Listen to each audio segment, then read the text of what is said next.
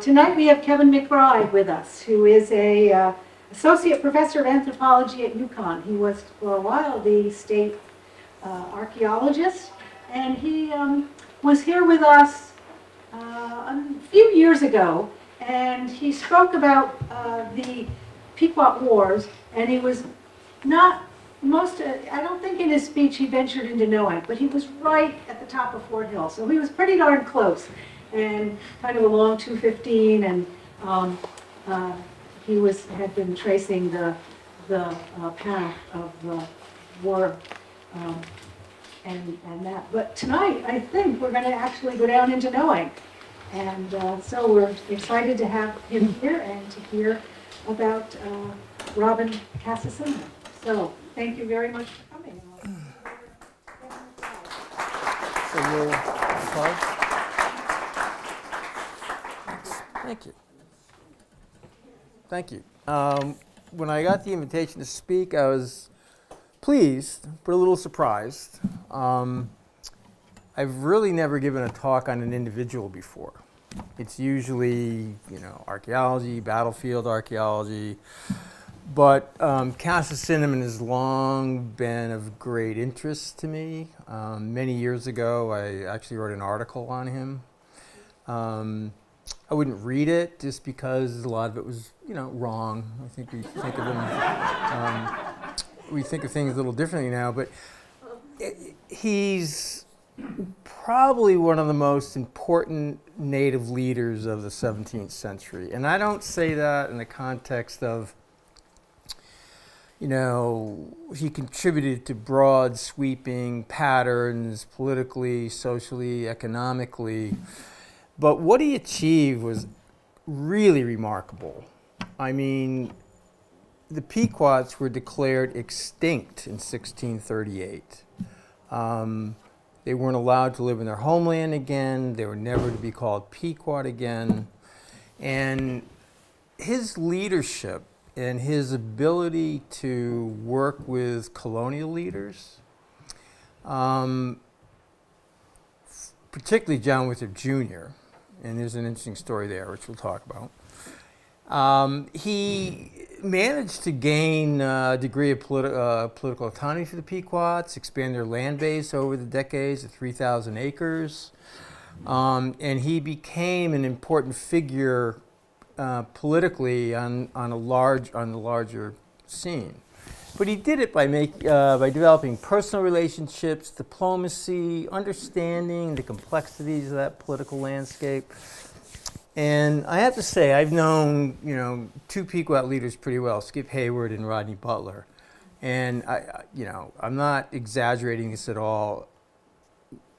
They operate the same way. Their style of negotiating, different landscape, very, very similar. We're also going to talk about this painting. It's one of the more interesting pieces of artwork in New England, long purported to be Ninigret. I do not think that. I think it's Cassacinamon. And I am pleased when I looked at the RISD website tonight where this is housed. They have changed their moniker. They now call this Robin Cassacinamon. So we'll see. I'll give you my argument. So next. All right, so what do we know about Robin Cassacinamon? You all have some idea. You were familiar with him with his association here, and here, the future Massachusetts people were here in 1651. They retained a reservation of lands here until about 1712. But this is an interesting map for a number of reasons. So you are familiar with the Pequot War, and you're probably familiar that Massachusetts Bay and Connecticut were arguing over, which lands they could claim, Pequot lands they could claim by right of conquest. So one of the issues they were engaged in for 30 years after the war were boundaries. Where was the boundary? Where was where was Pequot land, and therefore where was conquered Pequot land? So this 1662 map is part of that discussion, part of that controversy, where Connecticut is bringing in native leaders to testify as to where Pequot boundaries were. So the map is interesting for a couple of reasons. One, it's either native drawn or native inspired. That's clearly a native map, which they're rare. But it also, there's 3 signatories on that map. There's Uncas, there's Cassacinamon, and there's Ninigret. What's interesting is, as part of Cassacinamon's testimony, that yes, Pequot land did extend as far east as Weekapaug, Rhode Island. So, you know, southwestern Rhode Island was Pequot territory until it was taken back in a war, one of the wars of the Narragansetts, about 1633-34.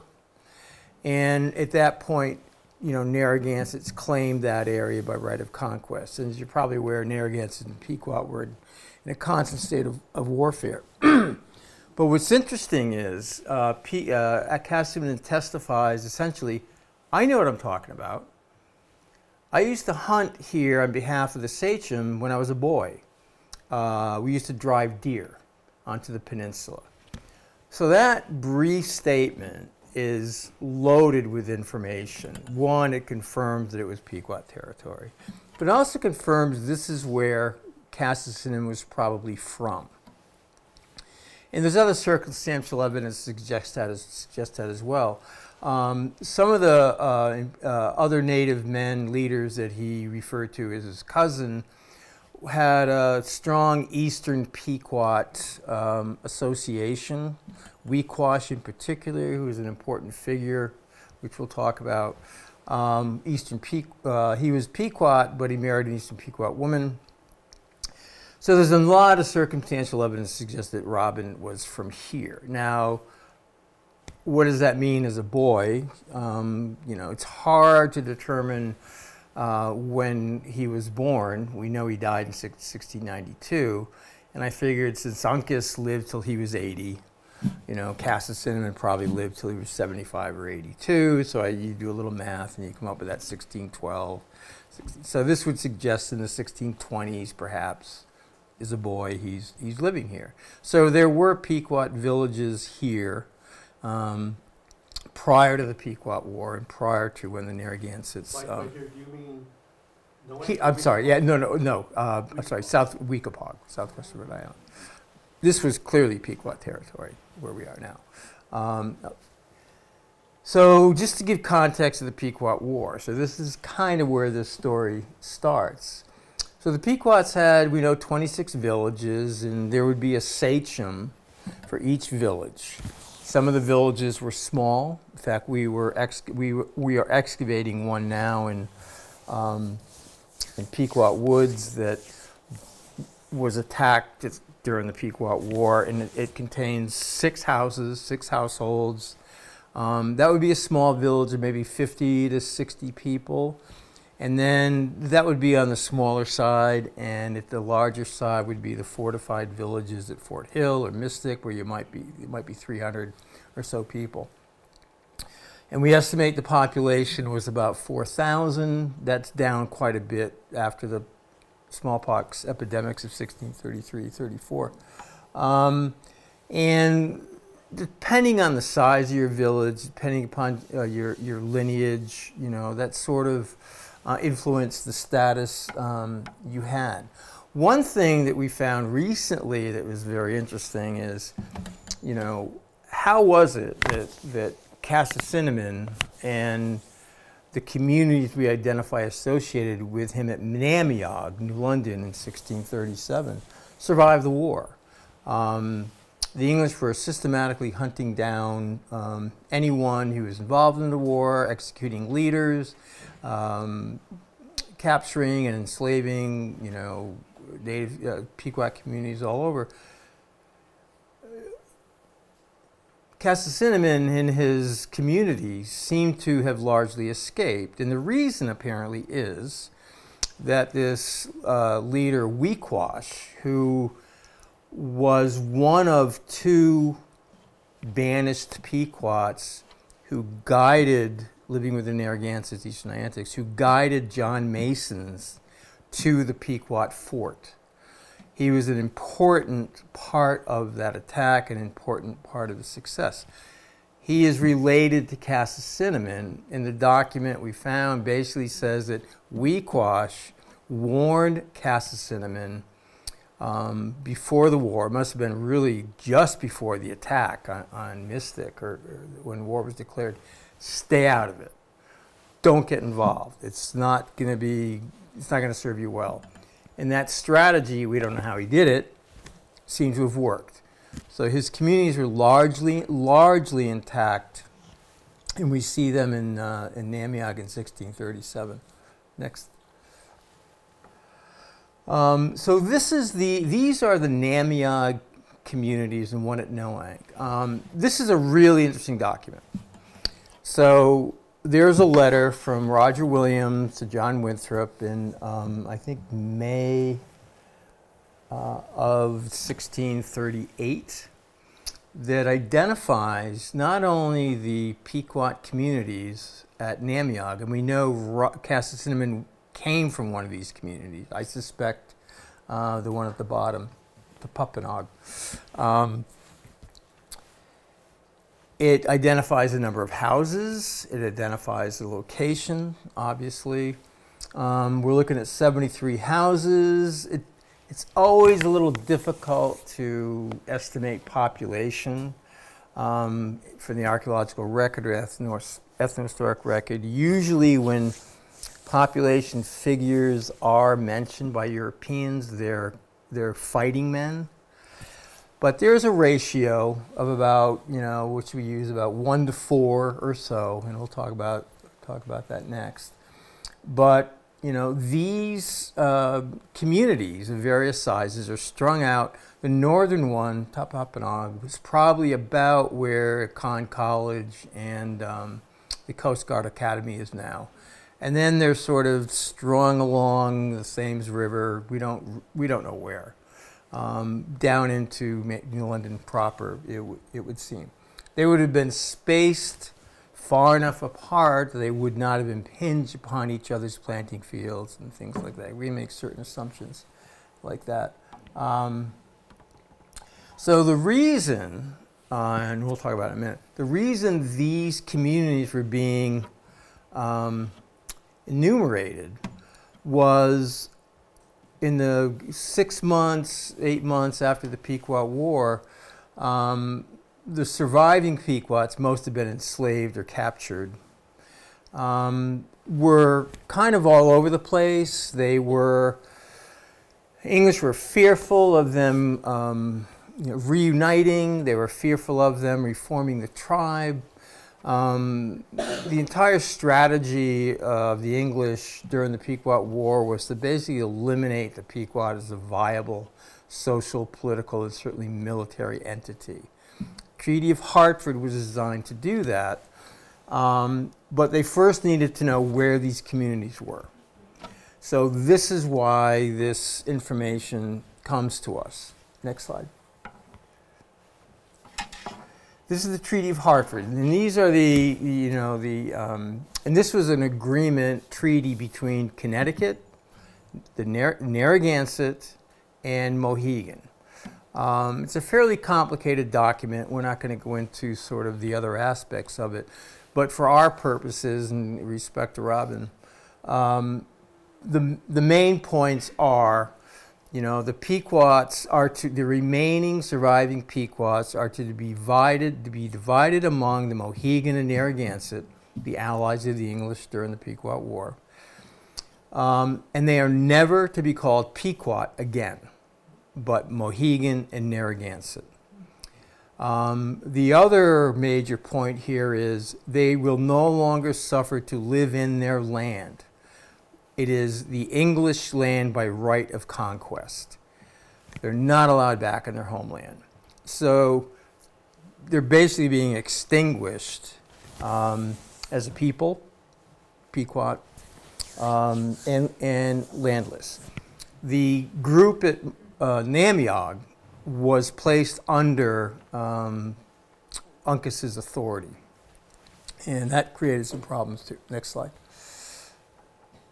All right, so this is just a list. I wish I was trying to find the original document, but it's too hard. It was too hard for me.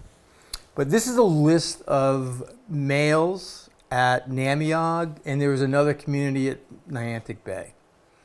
And when you look at this, there's a total of 62 males. Now, generally, as I mentioned before, so we're trying to maybe get a sense of the entire Pequot population at Niantic and Namiog. We would just multiply that figure of one male times 4 to 5 dependents, children, women, etc. But it doesn't work here because there was a really high attrition rate among Pequot males because of the war. The English systematically hunted down and executed any Pequot males who were involved in the war, fought against the English, killed English.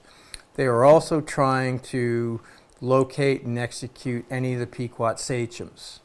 And that strategy was to keep the Pequots, from reforming militarily and politically. Robin escaped that, obviously. So that's an interesting and important document. So that is the number of Pequots we are probably dealing with at Namiog and Niantic. And that, as we can have the opportunity to estimate the population of Massachusetts Pequot over the next several decades, that figure kind of stays. It looks like about 500. Next one. These are artifacts from that Tepopinaug Village site that I think is related to Robin. The locative vending there, quag, is probably, it's quahog shell. This is probably refers to Mammacoke Island, where there's these massive shell middens, and that's where Connecticut College is. But there was a metal detectorist who had been detecting here, and he called me up, and he said, hey, I found some things that you might be interested. And one is a mattock, there's an arrow point, there's some brass scrap and some other things. And he agreed not to do that anymore. That's probably the biggest problem we're facing right now is detectorists going out and just, devastating historic period sites that have metals in them. But that's interesting. This may well have been, and I don't have much evidence to suggest that, I think this may well have been Cassacinamon's community because it's the largest. That's all I got. Would you say the topical how it is? Where is it? It's where Connecticut College and the Coast Guard Academy is. Yeah, probably along the river. And these objects are typical of early 17th century native sites. They're like a signature, particularly mattocks and brass scrap from cutting up kettles. Next slide. When, back in the 80s, Harold Julie of Connecticut College was kind of monitoring the construction of a College soccer field, and they uncovered a burial. And he excavated, they studied it, radiocarbon dated it, et cetera, et cetera. And it would appear that this is a cemetery associated with that community. It sort of established, when you look at the historical record, the northernmost community, when you look at the artifacts the detectorists recovered, and when you look at where this was, it's all part of all suggested is that there's a community of Pequot there in the early 17th century. What was interesting about this individual, he's an adult male, about 45, he had evidence of tuberculosis. Now that's not an uncommon disease. There is tuberculosis that was in the New World prior to the arrival of Europeans, but there's a new strain introduced that had, had a devastating impact on native people. We usually think in terms of smallpox epidemics, but tuberculosis was probably far more devastating. There was a native cemetery in South Kingston, Rhode Island, dated in the 1660s. Of the 50 burials, 30% exhibited lesions on their ribs, which suggests, severe tuberculosis. So if 30% of that population had tuberculosis, all of them had it in one form or another. And as I said, this is, a very insidious disease because it can, you can have it for many, many, many years, and it weakens you. It makes you more susceptible to other diseases, but it's devastating. And this one individual suggests that, the population may be struggling in this. And this is pretty early. I mean, this is 1630s, maybe early 1640s. And, there's, a lot of tooth wear, which is not uncommon with people with heavy diet of maize because of grinding and stone mortars and using pestles, et cetera, et cetera. Next slide. So one of the most important parts of this story, and the most important factor in the eventual success and survival of the Pequots, was Cassaciнаmon's relationship with John Winthrop Jr. So how did this come about? It's a little complicated, and I'll make it short. In the battle,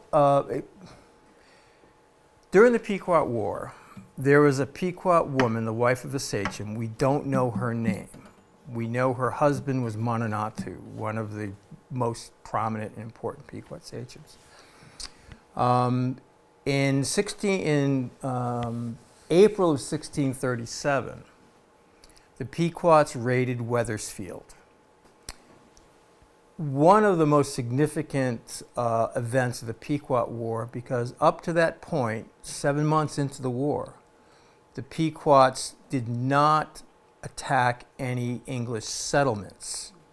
They did attack Fort Saybrook. They did attack, traders and settlers there. They stayed away from the settlements because, there is in indigenous warfare, at least as we can gather in the 17th century, there were social controls about attacking women and children. And during a conversation that took place between the Pequots and Lion Gardner, with John Stanton was there, who I think made the worst interpretation of that dialogue. I think he's largely responsible for,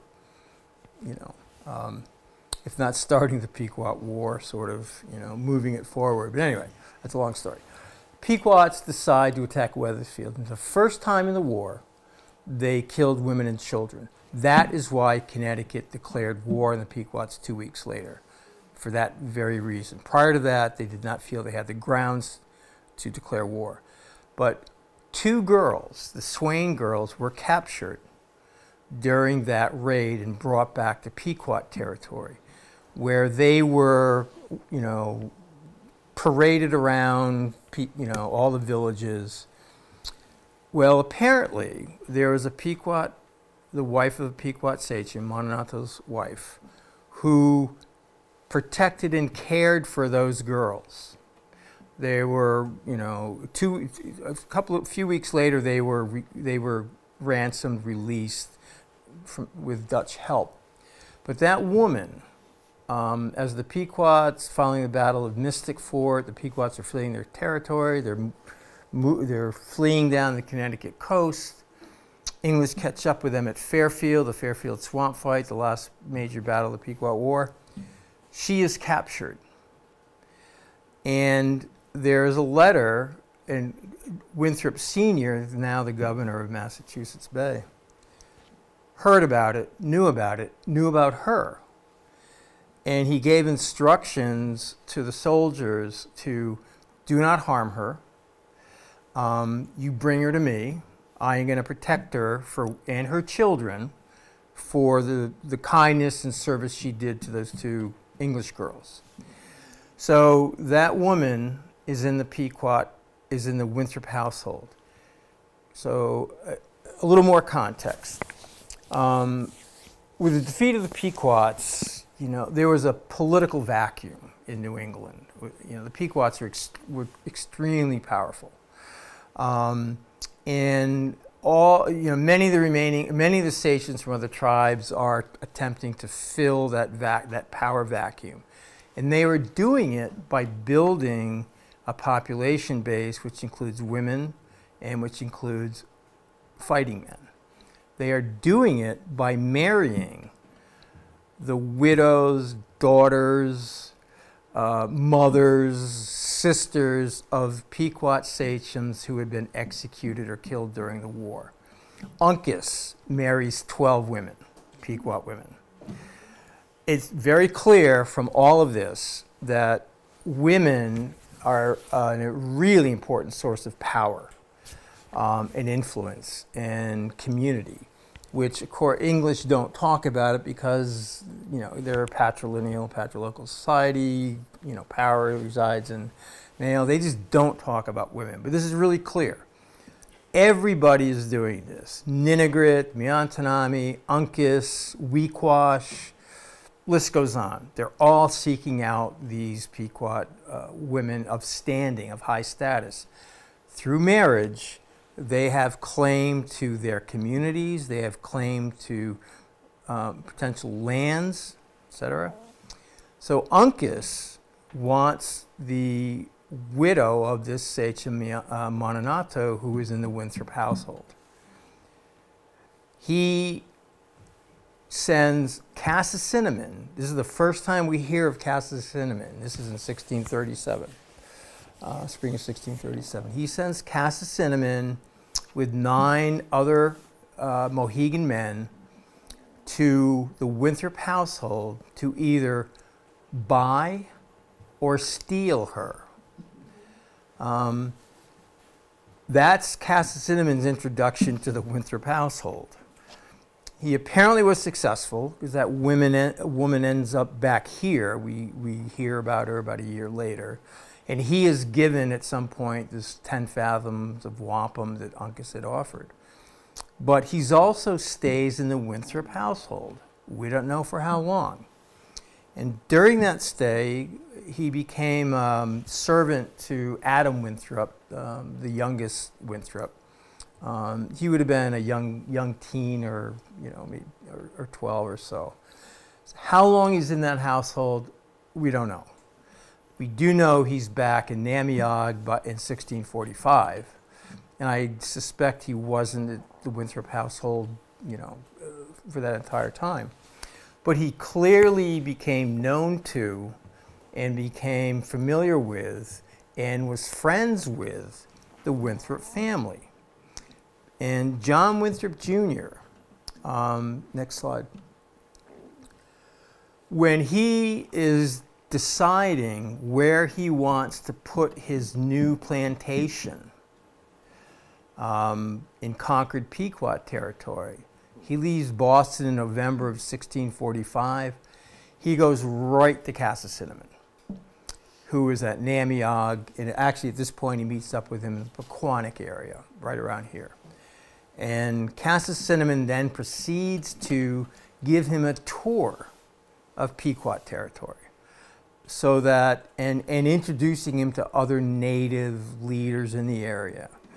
So clearly by this time, Cassacinamon is probably fairly influential. He certainly is with Winthrop, but he also has standing, beginning to have standing with the other native leaders in these communities. But that was instrumental in, next slide, in why Winthrop Jr. chose Namiog for his plantation.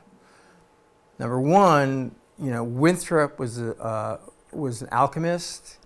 He was very knowledgeable about mineralogy. He had recently purchased a graphite mine in Sturbridge area. He saw the Thames River, at that time called the Pequot River, as a deep water port from which to extract and ship, ores and minerals out for profit making. John Winthrop was, all about, he was a businessman. So, number one, New London is that deep water port, but one of the most important reasons he selected Namiog for his plantation was the presence of the Pequots. He basically, one reason is, well, we might be able to use them for labor. No evidence that that ever happened. But he, like many other colonial leaders, were really concerned about Uncas's ambitions. And he felt it would be important to have a friendly native presence at Namiog with the English to sort of keep an eye on things. That pattern of embracing native leaders for not only for guides but for information started with the Pequot War. Mason was all over that. I mean, he highly valued his spies, interpreters, people who were gathering information from him. And as a result of the Pequot War, they valued native allies against other native enemy. So he saw in the Pequots a future, ally should it come to that. And they did. They remained staunch allies of the English through King Philip's War and beyond. Next slide. So these are various versions of Cassaciнаmon's signatures. Don't know why they change. They do. We do know natives change names associated with certain important events. He didn't change his name, but I always wondered if the signature. There is a bit of a commonality to them. It's, if you look at the coiled snake, which is pretty unique, that's got to have some meaning. The other ones are have that sort of twisty, sinuous. But these signatures are on documents. One of them is on a document. Cassacinamon is a witness to a land transfer in the Hudson River. The snake he's a witness and described as the governor and chief counselor of the Pequot, so he's already has standing at this point for that purchase of that the graphite mine. The bottom signature is a signature on the Mixcotta map that we talked about earlier, 1662. So these, Winthrop is using him as sort of credibility. He has standing. He's a Pequot sachem. Clearly, he's signing with people like Uncas and Miantanami and other native leaders. He is recognized by them as a peer. He has standing in the native community. He has standing in the English community. He certainly has standing in the Pequot community, which, by the way, it's very clear from other sources, et cetera, that you can't just assume leadership in a Pequot community or village. You have to be from an appropriate lineage and family. So there is a degree of status differentiation based on lineage and family association. And he was clearly, of that standing. Next slide. So one thing he's also involved with, and this might be the dark side of Cassacinamon, there have been several conspiracies over the decades whereby various native leaders are trying to gather other native leaders and people in a conspiracy to defeat the English. The Pequots tried to do that on the eve of the Pequot War with the Narragansetts, and they're always using the same arguments. If we don't do this, our way of life is over, they're going to do us in, we're all going to disappear. 1643, the Narragansett sachem Miantanami was trying the same thing. You're familiar with King Philip's War, 1676. Philip had the same arguments. So this is interesting. And it really looks like Cassacinamon is involved, or at least considering things. He sends his deputy subsachem Daniel to New York to discuss things with the Mohawk. They report this dance and that would be a gathering of, you know, Native leaders and people. It's not kind of, you know, a powwow type situation. It's more of a ritual ceremony, a political event. But, you know, this dance is discovered here. This occurred in Noank, where at that gathering was Uncas and Ninigret. And Mason had a comment like, "Are you kidding me? Uncas and Ninigret they've only looked at each other over the muzzle, a barrel of a musket for 30 years. What are they doing together here? Something's up." Stanton sort of echoed that as well. And there was a really interesting, and remember what I'm about to say about Ninigret. Connecticut colonists and Winthrop, they did not like Ninigret. Ninigret was not a good guy, at least from an English perspective. He always caused trouble. He was always like seeking, you know, to benefit. He was always doing intrigue and things of that nature. So, you know, Stanton goes to seize Ninigret for being belligerent, and they're about to fight. You know, the Eastern Antics who are there with Ninigret and the militia with Stanton are there. They're going to fight. Cassacinamon steps in. He goes, "Just hold on, right? I will offer you wampum. Let's just calm this down." And he basically says it's a lot easier to replace wampum than replace lives. It's just one of those statements like, yeah, makes perfect sense, right? Diffuses the situation. But I think that also testifies to his influence with not only the native communities, but English as well. He has standing. What was really going on at this time is a little unclear, but something was clearly going on. And I think that, you know, the English discovered it, they kind of nipped it in the bud, and it didn't go too far, but you know, Cassacinamon and Uncas were clearly considering some options here.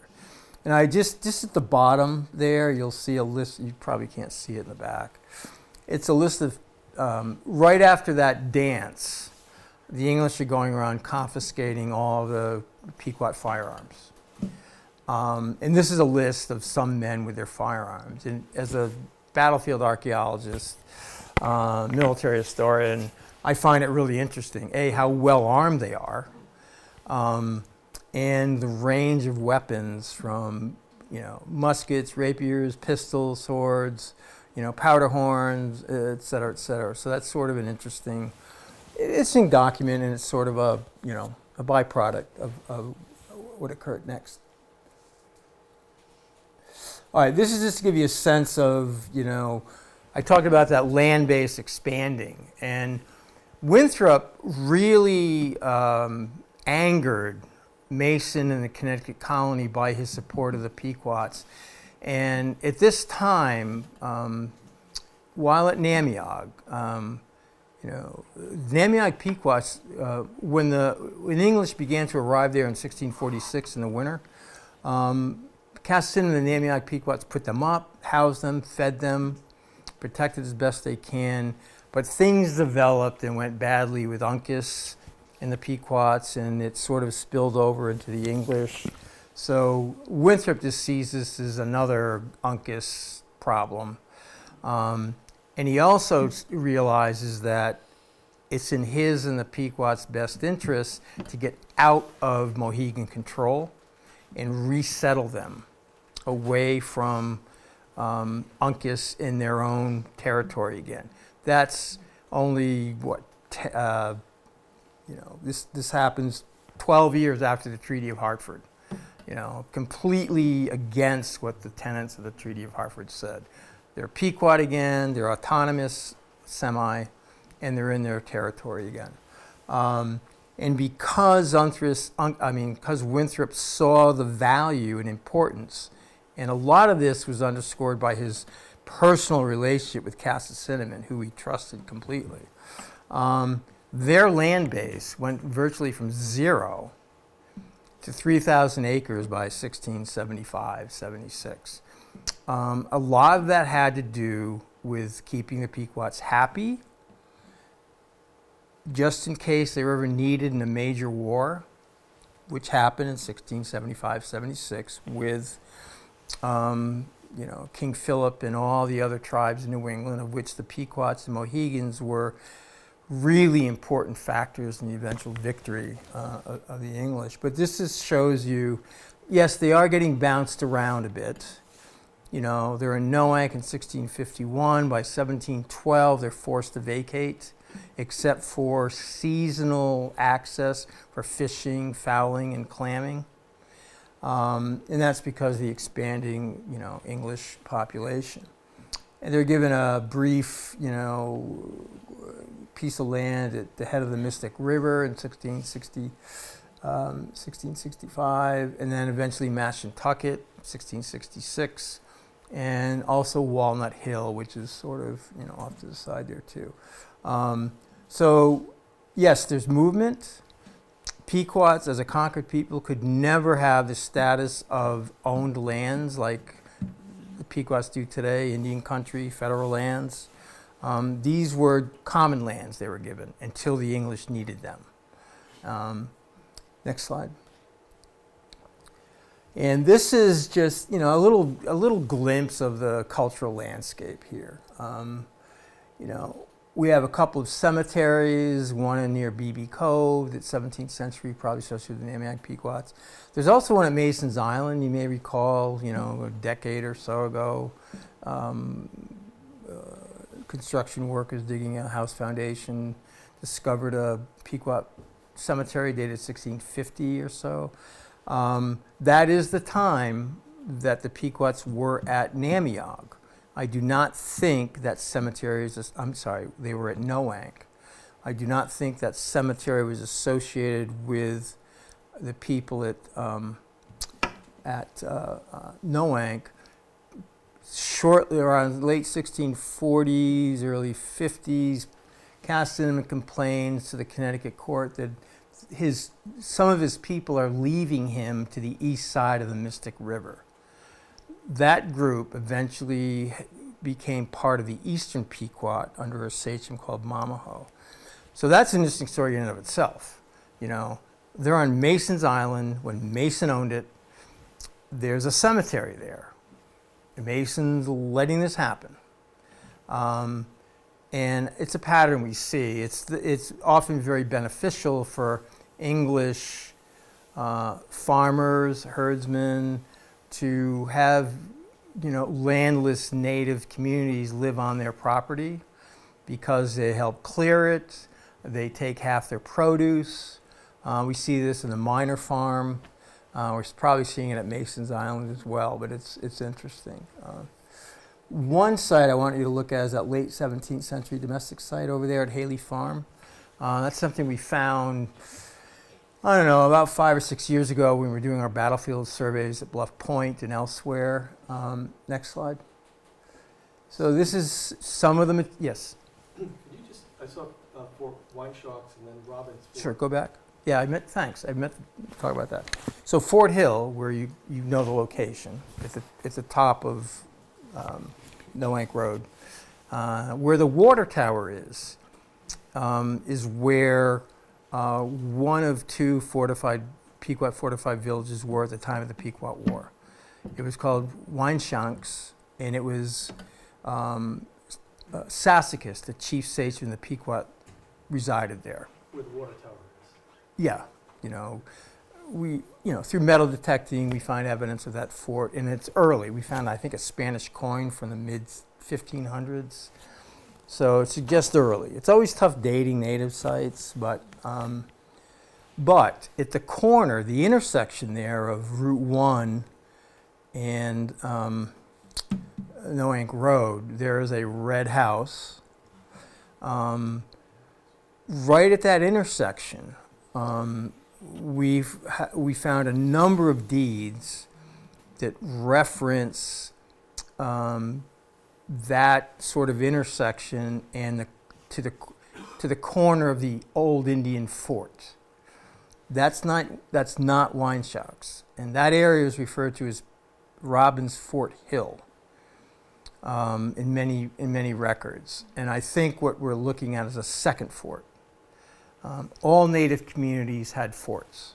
They weren't to protect against English attack; they were to protect against native attack. In the case of the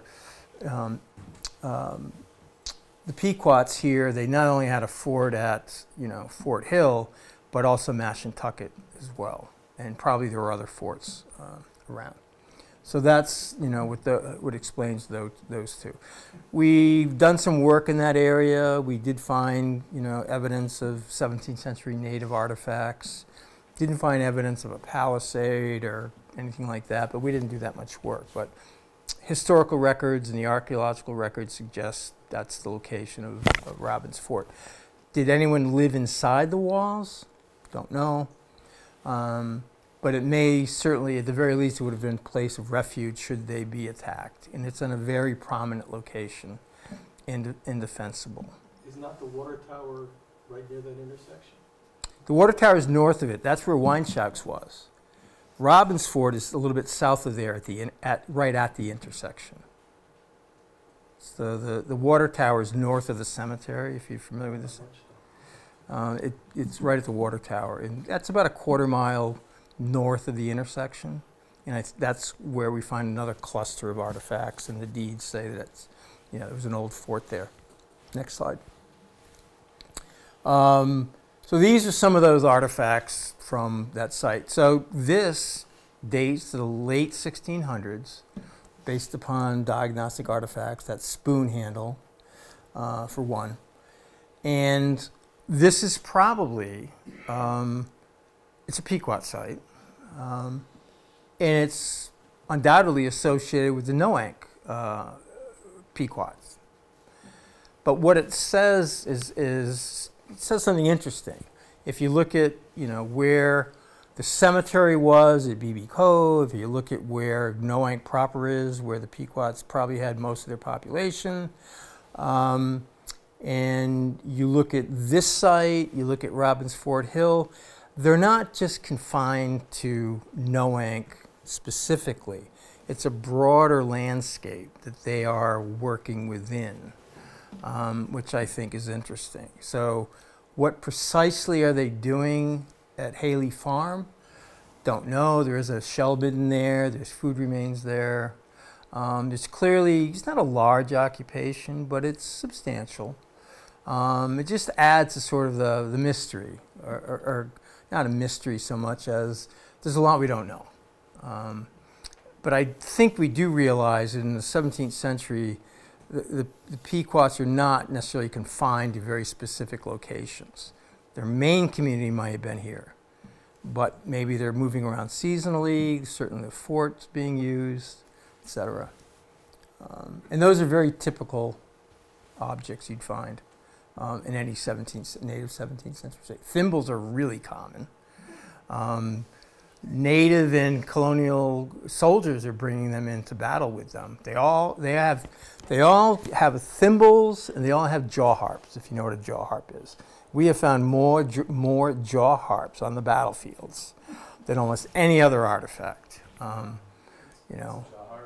It's it's sort of a horseshoe-shaped device with a thin piece of iron, and you put it up against your teeth and you kind of twang it.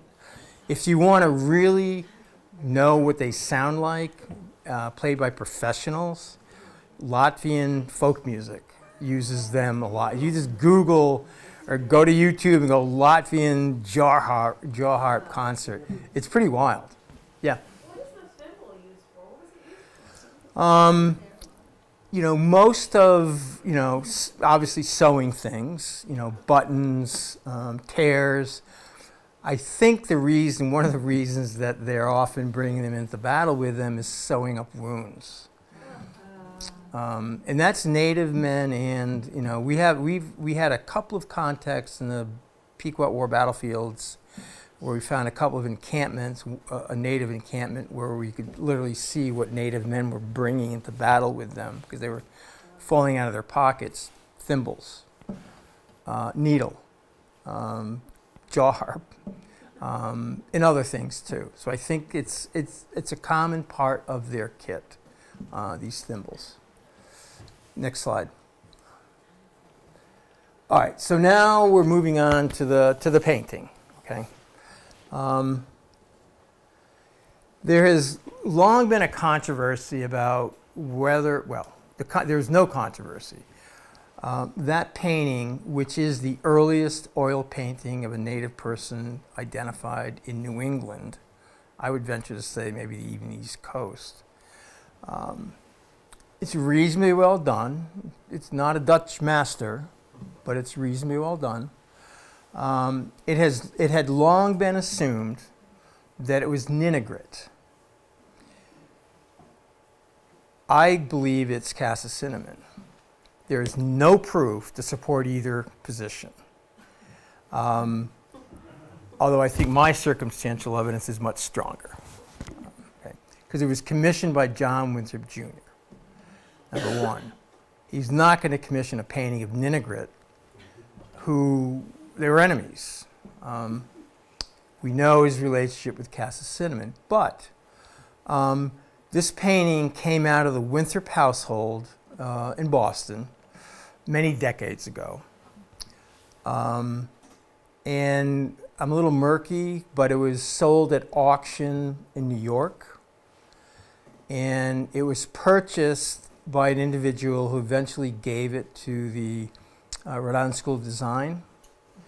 So because it was located in Rhode Island, all the curators assumed it was Ninigrit.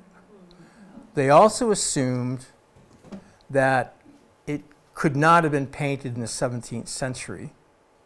There was no one good enough in the colonies to paint it. Therefore, it had to be 18th century, making it Ninigrit II, Ninigrit's son. And that's where it stood. And, you know, probably about 15 years ago, I began to feel pretty strongly for the reason, some of the reasons I just said, this is not Ninigrit. It's Cassacinamon. I mean, these were not cheap. This could have been 500 to 1,000 pounds to pay somebody to paint this in the 17th century. Next, oh, and by the way, on one thing most people don't realize is on his left leg there is a tattoo, and it's kind of faint. It's really you really can't tell what it is. To me, it looks like a thunderbird, but you know, somebody else can look at it and say it's something else. But it is definitely a tattoo. There's other interesting aspects about this. The clothing completely fits, whether it be 17th or early 18th century. The red cloth and the cloth that's draping over his arm, they look to be trade cloths, duffel cloth, woolen cloth. His headband is wampum. We see those often, black and white wampum. He has a necklace. We see those. And that's made of wampum and shell as well. He has a baton, which we found a couple of sources that basically the English are giving native leaders these batons as a sign of their rank, status, and leadership. So it doesn't necessarily mean it's Cassacinamon because he has a baton, but I think it suggests he's a native leader, recognized certainly by the English. Next slide. Was Ninigrit, Narragansett, Eastern Niantic. Eastern Niantic. Would the dress be similar for both tribes? Yeah, I don't think you'd be able to tell. There might be something subtle that you and I would never notice. I bring these up as other examples of depictions of native people. The image to the right of Cassacinamon, that is a figure that might help, thanks. that was found at the Mystic Fort, the Mystic Fort. And if you look at it, it's made of steatite or soapstone, which is a very traditional native medium. They make bowls and pipes out of it. And if you look at that stance carefully, and if you can, thank you, detect the detail, he also has a blanket that's draped over his arm. And the stance is this sort of, you know, I get the same sense from both poses of you know, leadership. But that steatite figure is remarkable for its detail. I've never seen anything like that anywhere. His hair, he's wearing a sash, he's got a blanket draped around his arm, much like Cassacinamon. And the only other image we have of a native person in the general area is it's a engraving of an individual on the right. He is a Delaware Indian who was captured during Keith's War in 1643-44 in the lower Hudson. The Governor Keith gave him to 2 Dutch soldiers, I think it's part payment for something, who brought him back to Amsterdam. And their intent was to make money off of him by basically bringing him into bars and taverns, and you know, you pay a fee, you can go see him. But not that simple. The Dutch were very particular about how such people are treated. These soldiers had to make a contract with him, and the agreement was, yes, you will be allowed to, you know, display Jacques, they call them, but you need to educate them, you need to feed them, you need to clothe them, you need to take really good care of them. So that engraving was probably made about 8 to 10 years after Jacques was brought to Amsterdam. So he's obviously been around for a while, but his necklace, his headband are spot on. I mean, we actually find those things in burial sites, you know, in the area. So it's quite realistic. Its tattoos are just, you know, we see those described as well. It's a really interesting set of imagery. Next slide. All right, so we sort of went over these arguments. So, you know, is the portrait 17th or early 18th century? When we visited RISD 15 years ago, we looked at every piece of information they had. X-rays, paint analysis, you know, there was some evidence the painting was a little manipulated to clean it and maybe do some other things, but nothing major. And we went thinking this is likely Cassacinamon, and they were convinced it was not. And it came down to the only evidence they had was it was in Rhode Island, and we don't think anybody was in the colonies capable. There were a couple of people who were potential candidates. A guy named Feeks, who was a good friend of John Winthrop. And he has stuff in the Worcester Art Museum. It's decent, you know, who knows? You know, Winthrop's gone back and forth to England a few times in the 40s and 60s. You know, did he have it done there? You know, those are things we don't know. Did he ever take Cassacinamon with him? No evidence of that at all. So, and because you know, it was too good of a painting for the 17th century, it had to be 18th. The paint analysis was equivocal. It could have been 17th, it could have been 18th, but they went with Ninigret II, and you know, so and that's sort of the story that emerged. And we argued quite differently. We didn't have an agenda. We just thought, you know, get it right. There's no way Winthrop would have spent this much money on a painting to depict Ninigret. It just doesn't work at all. Next slide. So here's some of those arguments, and they're really just kind of ridiculous and unfounded. There's no evidence for a lot of these things. One of the arguments was, Ninigret had a personal relationship with John Winthrop Jr. Absolutely not. There's, I've looked at all the 17th century documents for London Review of Marine. There's no evidence whatsoever that they had anything other than an adversarial relationship. Business relations with John Winthrop Jr. No evidence for that. Yeah, occasionally Ninigret would bring in a wampum payment for tribute, but both of those, by the way, would certainly fit Cassacinamon's description. Ninigret saved Winthrop's life. Zero evidence for that. I don't know where that came from. It's just one person in one letter saying all this stuff that was accepted uncritically by the, Rhode Island School of Design curators. The medal on his necklace, that big round thing, it was a medal to honor Ninigret for saving Winthrop's life. It's not metal, it's shell. I mean, it's very clearly, it's shell. The portrait was painted in Boston in 1647 during an official visit by Ninigret. Yeah, Ninigret was summoned to Boston in 1647 because he was being really bad. I don't think, he was there, but there's zero evidence that they painted a portrait at that time.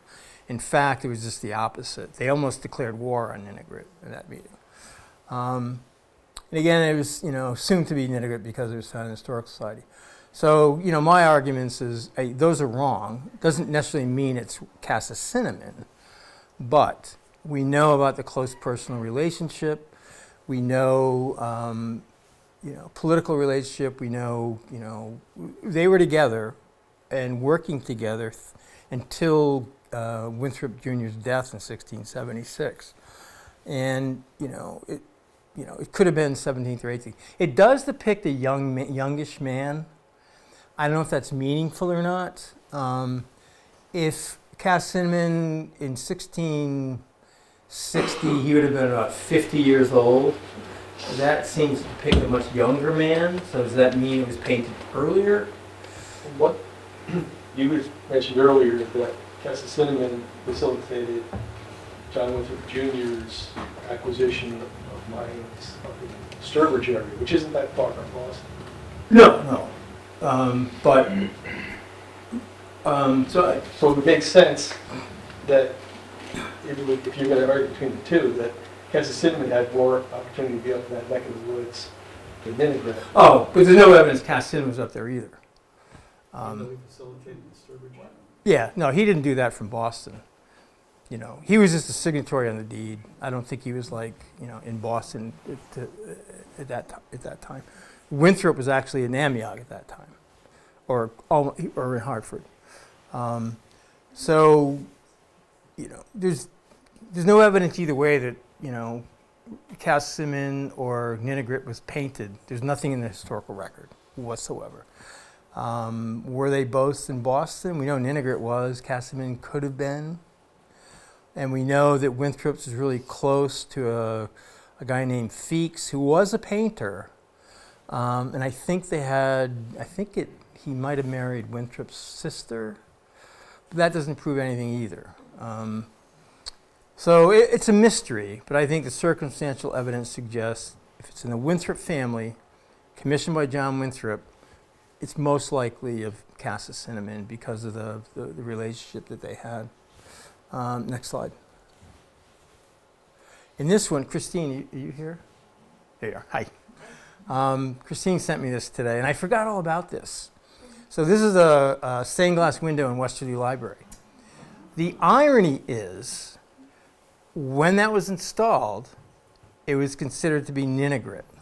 Right.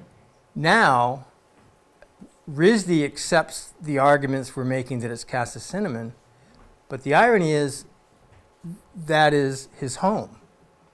Cassacinamon grew up in Swampscott, Westerly, Weekapaug area somewhere. So it fits. That's where he's from.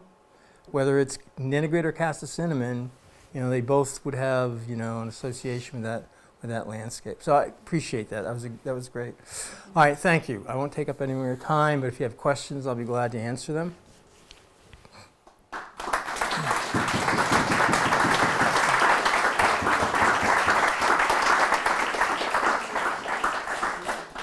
Yes. In Watch Hill, there's a statue of Nineveh with the fish. Yeah. And that was commissioned by some of the relatives of my wife. Oh, really? That's a great statue. Are there other likenesses of Nineveh? No, I mean, you can't trust any of these likenesses. I think the oil painting, whoever it is probably decent likeness. I think any of those images I showed you are probably a decent likeness. They do reflect personality, but there's no other, there almost don't exist. Those are the only known images of native people in the 17th century that I'm aware of. In New England, anyway. Yes, in the back? Yeah, I wonder if you could take us back to the latter half of the 17th century in Noank. I gather Cassacinamon and his crew, maybe a few hundred, are living in Noank. And I wonder if you could, to the extent possible, tell us how they're living, what they're, what kind of dwellings they're in. What are the men fishing? Are they hunting? Are there any farming going on? What are the women doing? You could just sort of take us back there. What are the women doing? All the above. I think we're probably looking at, a few hundred people anyway. Several dozen dwelling houses or wigwams. And they're probably about 28 feet by 14 feet long. Their dwellings are sort of Quonset hut looking, and they're oval. 10 to 15 people would live in them. Maybe a couple of sisters and their families. They're definitely farming. It's an important part of the subsistence economy, but so is, and is frequently mentioned, fishing, fowling, and clamming. That was such an important part of the Pequot subsistence economy, even when they were forced to leave Noank in 1712 or 14 up to Mashantucket. There's several laws colonial laws explicitly stating that they had the rights to move seasonally to Noank to fish, fowl, and clam. And as late as the Victorian era, there are reports of Pequot families just showing up in someone's front yard or backyard, making camp and fishing, fowling, and clamming. So that was important. It's also clear that they only had 500 acres. So native horticulture is Swidden horticulture. It's a very extensive system that eats up a lot of land.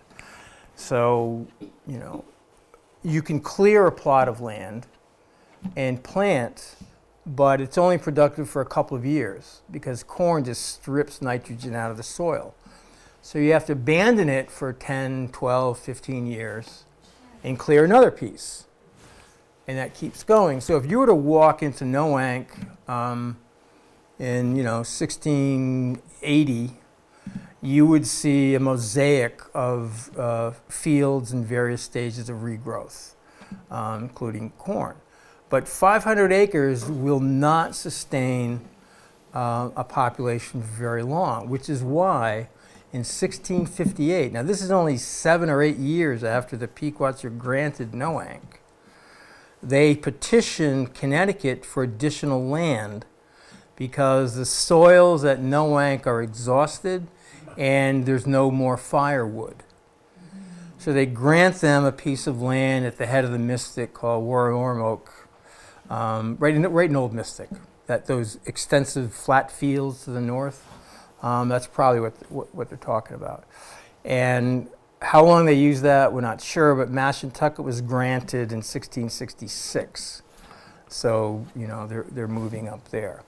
So they were always stressed for resources here because the land base was so small. Now, an English person, because they have draft animals and manure, they can extract, you know, the average farm might have been 50 acres. They can extract a lot of calories and resources out of that 50 acres because of the draft animals and et cetera, et cetera. Not so much the Pequots, who did not really adopt any aspects of English farming until the mid 1700s. But there's a really interesting event that happened. So because the English proprietors here, and you've seen the plat map of Noank, right, the divisions, that's pretty busy. There's a lot of English here, and it's a growing population. Their children are needing more land. So the Pequots are getting increasingly, squeezed out. So much so that in 1712, the Connecticut government basically says, okay, you've got to move.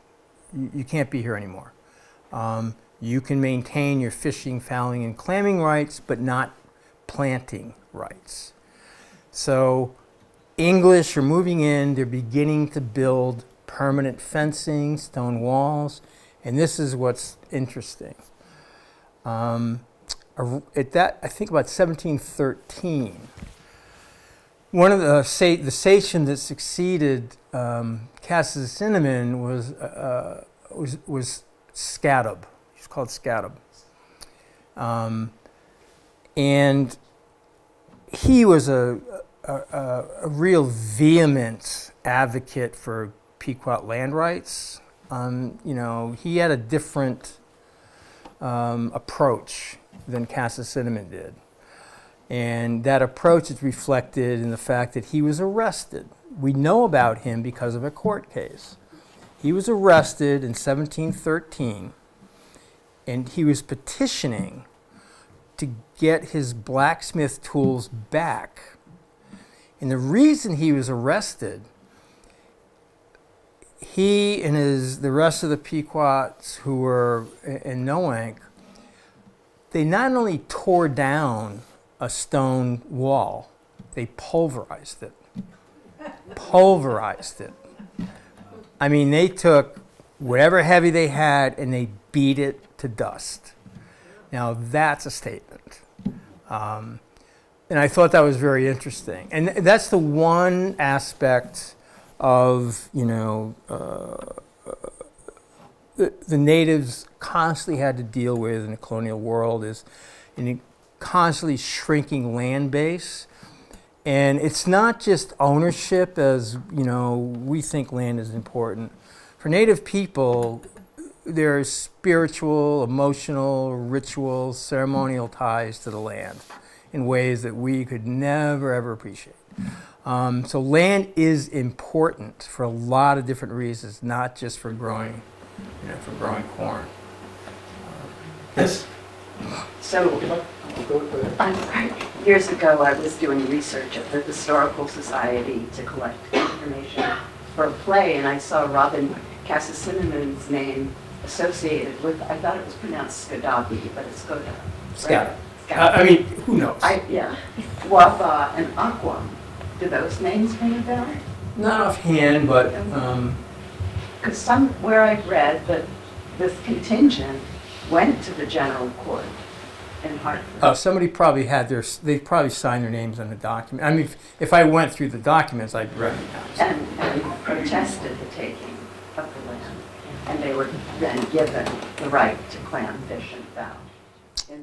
That could be, that was a constant issue, and the courts actually many times reaffirm that right. And that's an Aboriginal right that's, everyone, Native people claim, Narragansetts claim it, Wampanoag, Aboriginal right to fishing, fowling, and clamming. Yeah. Is my understanding correct that the Pequots summered down Noank, fishing, clamming, etc., and then they wintered over up in the Ledyard area, and they moved up and down along West Outlanders Road? Probably. I mean, they're at Mashantucket, which is their permanent home, and we've excavated those communities, and they're there year-round. But as you suggested, and as the laws suggest, they move seasonally to the coast for fishing, fowling, and clamming. Now, before the Pequot War, their villages would have been on the coast, and they wouldn't have had to move to the coast. They would have moved inland for gathering stuff or hunting. So it was a bit of a reversal. You had a question in back? Yeah, with the burial ground by BB Cove, Yeah. do we know where that is? I could probably, it's where, the intersection of, Fishtown. Fishtown. Fishtown, where the hidden lake is. it could be, Eva Butler, they were making the state road, which is what, 215? Yeah. And during that construction, they impacted that cemetery. And, you know, I looked at Eva Butler's notes. I looked at a couple of the artifacts. It's clearly 17th century, which suggests it's probably associated with the Noank community. And that's about all we know.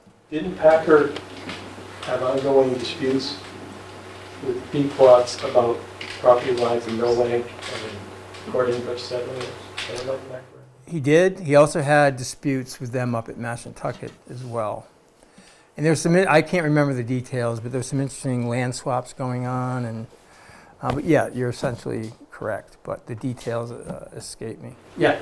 In the history of West Vista, there is a reference to an Indian burial ground across the street from the Packer House on Noank Yes. Road. There is. That was the one.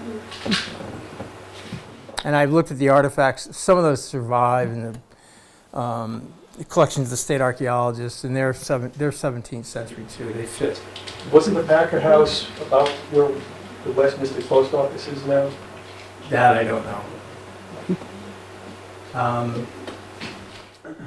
Two sort of questions.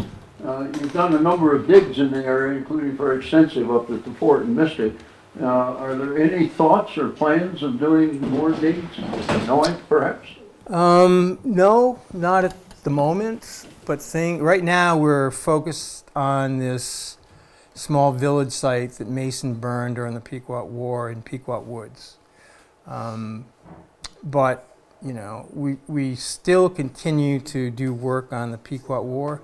One interesting thing that we have discovered in our work is the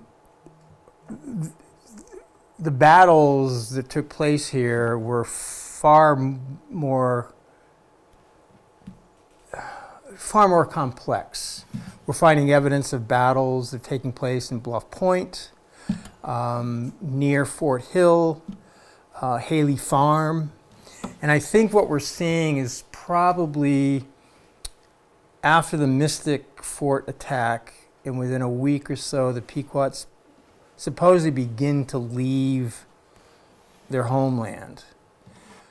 But we also know that the English were coming back, looking for refugee or remnant communities of Pequots in Pequot territory.